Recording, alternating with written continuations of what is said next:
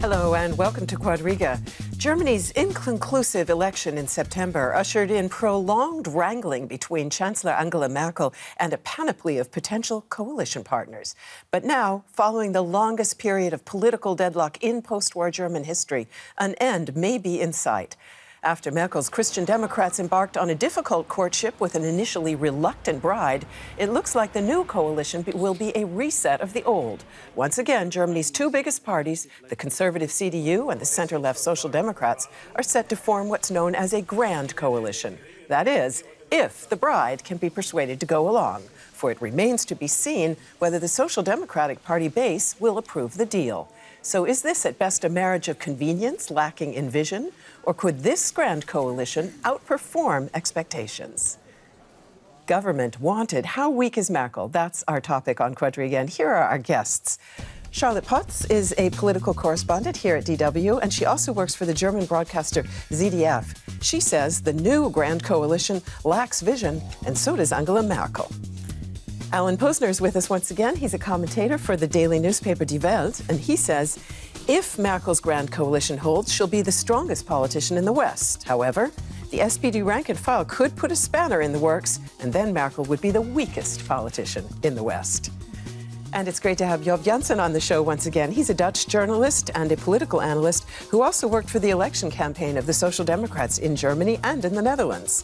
He says this continuation of grand coalition politics might lead to stability and progress in Europe, but also to growing polarization within Germany.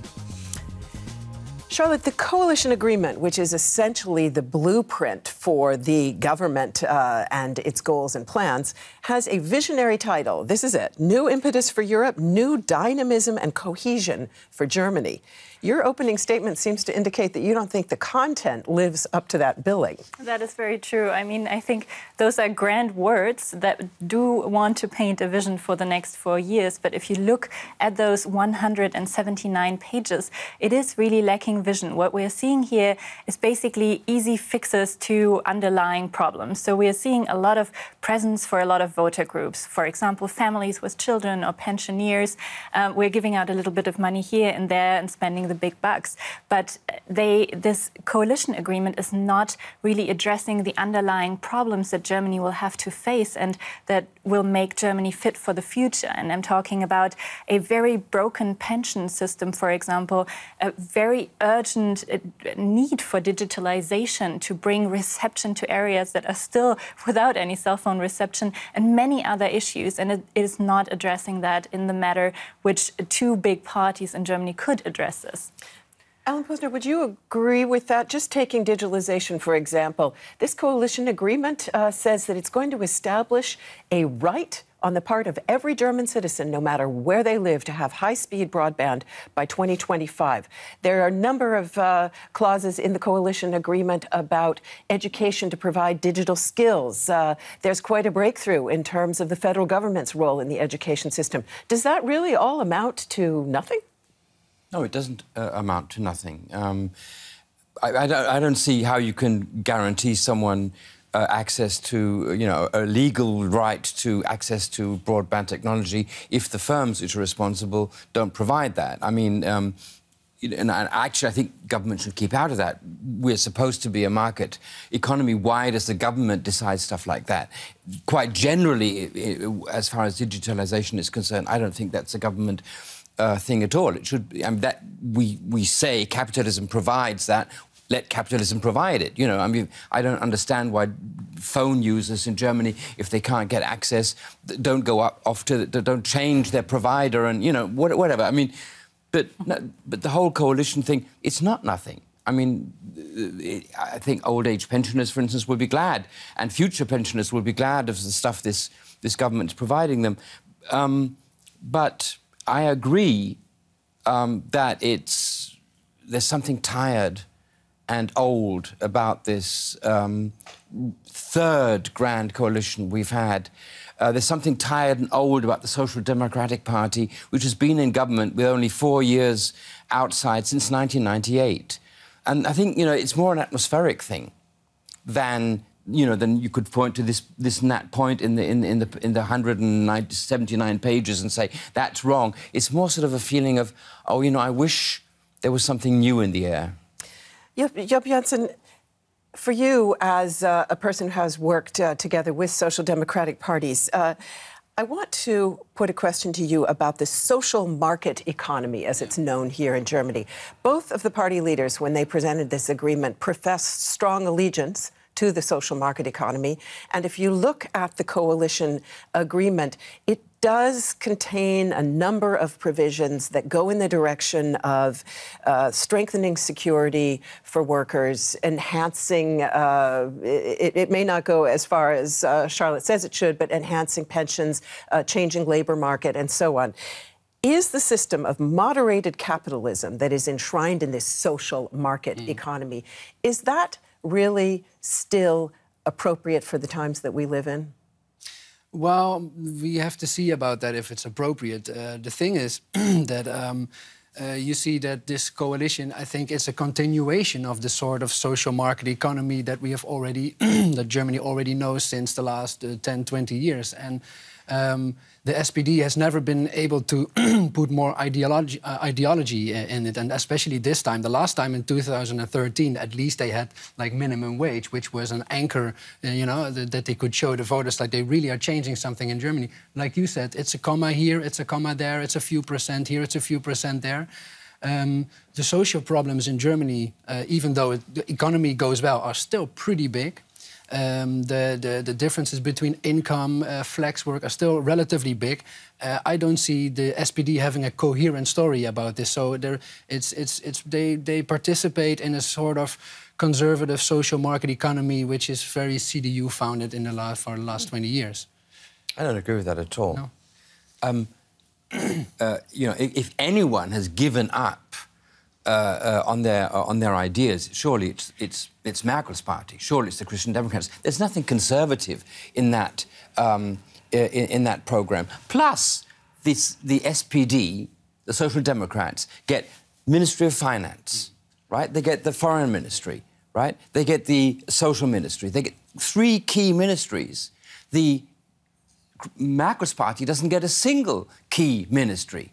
So when it comes to who actually gets the money to do what they want to do, it's going to be the Social Democrats who decide and not the Christian Democrats. This is amazing. And if they can't sell that point, they can't sell anything.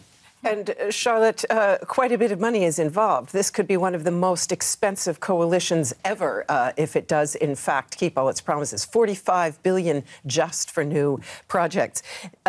The head of the Social Democratic Party, still head of the Social Democratic Party, because apparently he's going to step down from that position, Martin Schulz, said when he presented the agreement that it had the SPD's stamp all over it. Would you agree with that?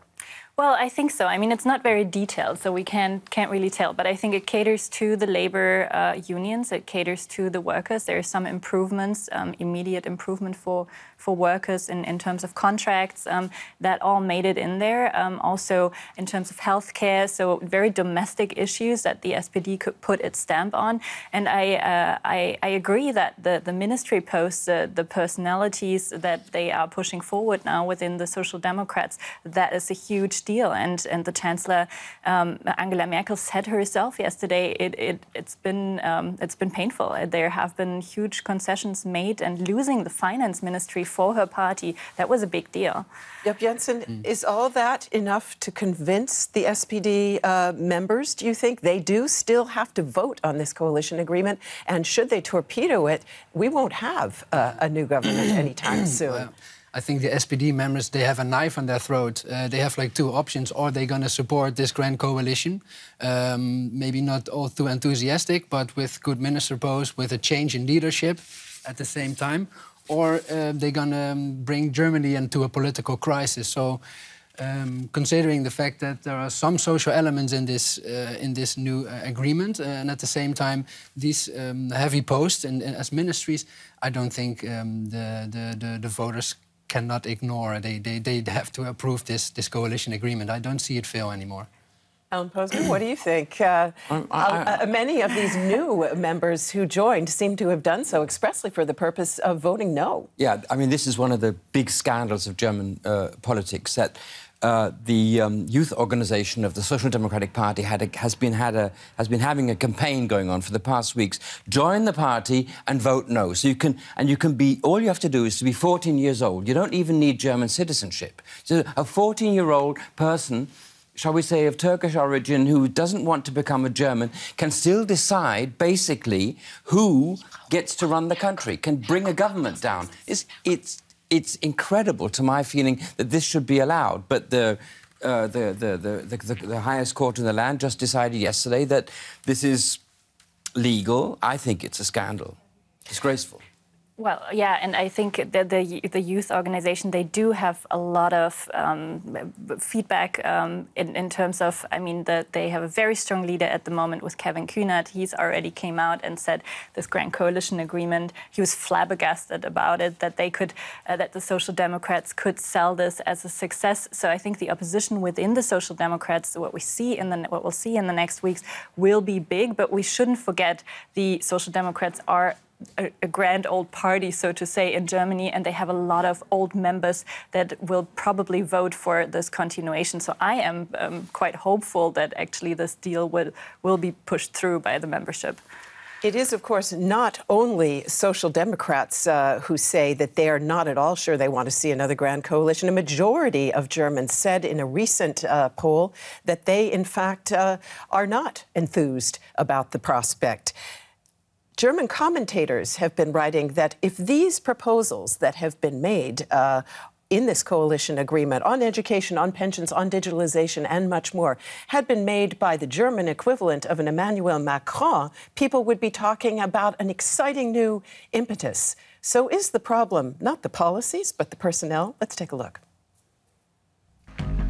Angela Merkel's Conservative Alliance won last September's federal election, but with a sharply reduced share of the vote. Her political fortunes were fading. And the Social Democrats turned in their worst performance at the polls since 1949. Some newspapers called on the Chancellor to stand up and take charge of Germany's political future. But Merkel didn't seem prepared to do that. I don't know how we could have done things differently. First, the Chancellor tried to build a coalition with the Greens and the Free Democrats. But that effort failed when the FDP walked out of the negotiations. Afterward, Merkel kept a low profile and refused to play the blame game. Then Martin Schulz rather reluctantly agreed to preliminary talks with the Conservatives on forming a grand coalition. Now the two sides appear to have hammered out a coalition agreement. Will Angela Merkel have what it takes to lead that coalition? What do you think, Alan? The fact is the CDU has lost an important ministry, finance, maybe even two, if you look at the fact that a new super interior ministry will be going to the Bavarian Conservatives, the sister party, but not always friendly to Angela Merkel's CDU. And as we mentioned, there is a rather social democratic cast to a lot of this coalition agreement. So does that leave the Chancellor significantly weaker? Yes. And there's a further point that the coalition has built in a sort of end to her chancellorship. They're saying that in 2 years, they're going to review their performance and see what they have to do. This basically means that in 2 years, you know, the opposition within the CDU has the chance to build up a candidate to succeed her and give her the position to retire gracefully, probably saying, well, we did what we could and it's great and now I'm going, and they're going to thank her, give her flowers and everything, send her off. And then I think it's going to get really interesting, see which way the CDU goes. Presumably it's going to tack to the right. But I would say she's holding on, but not for long. Charlotte, you said in your opening statement that she lacks vision, but mightn't she develop it in this last term in office? Many leaders do suddenly begin to think about the history books in their last term. Would you expect that's possible here? Or she becomes the lame duck. I mean, she had the chance to really bring about change for 12 years. We shouldn't forget she's been governing for 12 years, and I think she made a lot of improvements for Germany and some reforms, but she was never a politician of grand vision, and I don't see that coming in the next 4 years. I think she is severely weakened on a national level after really the last 4 months have been a disaster for her and very difficult in trying to form this coalition government. Globally, in the end, I think it won't matter. I think she'll still play a very strong role as Chancellor, as the German Chancellor. She'll be very well regarded. But nationally, she lost political capital, and it will be very hard for her in the next 4 years. Even though a successor, we also have to say that, is not in sight. She's been keeping them very on the down low. And the two that I thought might be rising within the party did not get ministry posts as far as we know. So it's going to be interesting to see who will rise up within the party in the next 4 years. Yep, Janssen, one of the Achilles heels of the Chancellor, perhaps the Achilles heel, was immigration. Her decision to open Germany's doors in 2015, strongly criticized, including by those Bavarian conservatives I just mentioned. They will now take charge of the Interior Ministry. Does that mean that we are going to see a strict upper limit on immigration and essentially CSU Interior Minister possibly flouting Angela Merkel? Well, flouting maybe not, but I mean, it's already a pretty big thing. I think that they've already agreed on, it's a little bit diffuse how they agreed on between 180 and 200,000 migrants a year, which is already kind of a victory for CSU. And I think what you have seen with Merkel, she has, from the moment on that she opened the borders and she said, like, wir schaffen das, then from that moment on, she started to have a much more right-wing course on migration, much more stricter course. She had a very tough integration policy and a restricted migration policy. And under the leadership of the CSU, you can assume that there will be some more tough measures on integration and migration. But in which direction that goes, it's still very vague in the agreement.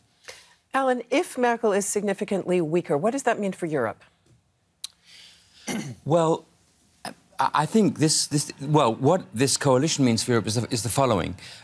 Schulz is going to be, Martin Schulz from the SPD is going to be foreign minister. He's the most Europhile foreign minister, politician in government Germany has ever had, maybe barring Helmut Kohl himself. He is going to aim for a sort of a Macron-type Europe, a tighter integration of the Eurozone, possibly a European finance minister, European economics minister, possibly even Eurobonds. And obviously Merkel isn't going to stop him because it was Wolfgang Schäuble in the finance ministry who throttled Europe. Now the SPD has got that too. So this is quite incredible. I imagine champagne bottles are popping all over the Élysée Palace and the Parlement, the seat of the European Commission in Brussels. And Spain. In fact, one person who has been waiting a very long time for a German government to get up and running is French President Emmanuel Macron. In a speech at the Sorbonne last September, he outlined his vision of Europe's future, including a common strategy on financial, foreign and defense policy. He said, quote, "I don't have red lines, I have only horizons." Angela Merkel and Martin Schulz agree on many European policy issues, including the implementation of EU reforms and strengthening the European economy against increasing international competition. So will the new Grand Coalition, if it indeed comes to power, be able to take bold new measures on European and foreign policy? Mr. Macron actually timed that speech that we just saw excerpts from to coincide with the German election in the hope of influencing coalition negotiations. He has made it clear he's waiting for a response from Berlin. And what I heard from a number of conservative parliamentary members yesterday as I was in the Bundestag was that they say they are now ready to get into the driver's seat next to Macron. So is Europe the main reason why people should be excited about this coalition agreement? Yeah, maybe that's the only topic you can be really excited about it. I have the idea. I don't think, though, that Germany is going to lead the process. I think Germany is going to let France and Macron, paint his horizons, and Germany will follow. And left and right, they will stop some, or they will adjust. And we'll pay the debt. And they'll pay the debt, yes. I think after the Brexit and after the financial crisis we had in Europe, it's definitely Europe's lax vision that we already know that since 20, 30 years. I think now is definitely the chance with someone like Schulz as a foreign minister. He's a driven politician. He's eloquent. He can paint a picture about Europe. And together with Macron, I think this is something to be excited about. Not necessarily in my country, in the Netherlands, but in big parts of Europe, they will be very happy with this coalition. Charlotte, quite fascinating, actually, that the title of the agreement that I read out in the beginning of the show mentions Europe before Germany. Yeah, and actually the first 5 pages of the agreement are on Europe before they move on to Germany. I think that's absolutely fascinating. It's kind of a post-national statement and probably the first one of its kind in a coalition agreement. So I have to say that is quite the amazing thing about this coalition agreement. If you look closer, though, and playing devil's advocate here, but if you look closer, then you realize that the propositions are quite inconcrete. Emmanuel Macron, for example, he proposed a shared asylum agency. He proposed a shared finance minister, a shared budget, a shared defense budget, a shared troops for the European Union.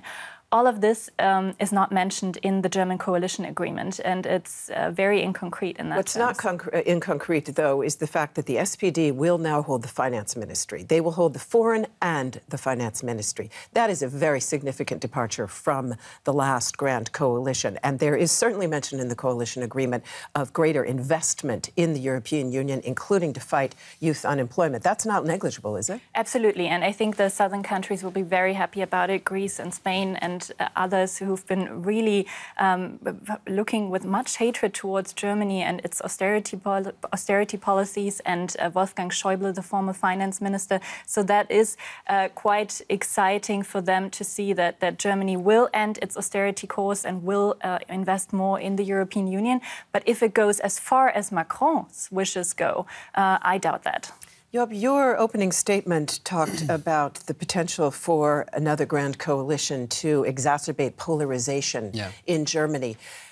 Will this coalition, if it does indeed come into being, will it, by working on Europe, help fight right-wing populism in Europe as a whole? And what implications does that have for Germany?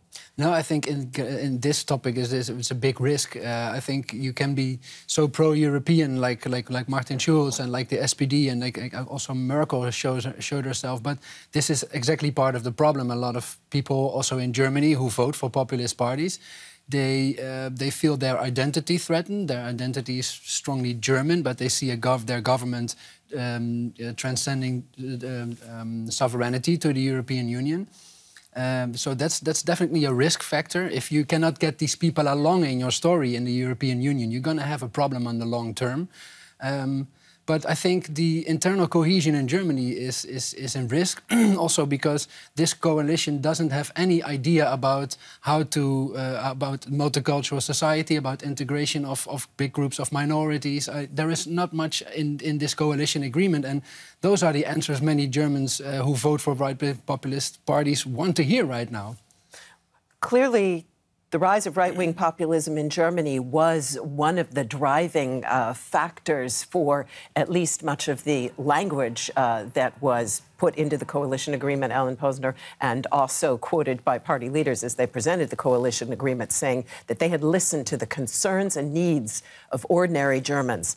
Do you think a grand coalition can strike a real blow against the new right-wing nationalist party here in Germany? No, for the reasons that Job said.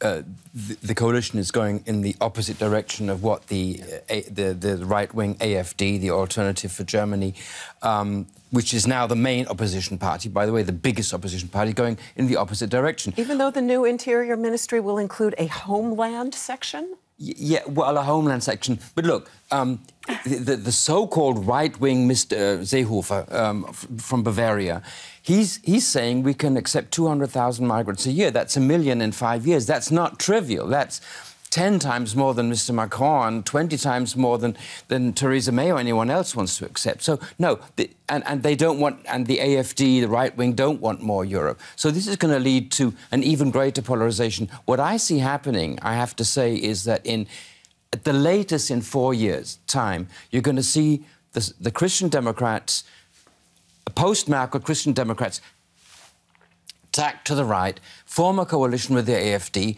and we will be back to left versus right, which will, by the way, be a great thing for the SPD, because they don't have to do anything. All they have to do is stay where they are and say we're defending what we achieved in 2017-18. Very, very briefly, while we're on prediction, Charlotte Potts, our title, Grand Coalition Government Wanted. This may not be the government Germany wanted, but could it, given the alternatives, be the government Germany needs? Yes. Very brief answer. We need a stable government right now and a chancellor, and that will be Angela Merkel. Thank you. Thanks to all of you for being with us today, and thanks to all of you out there for tuning in.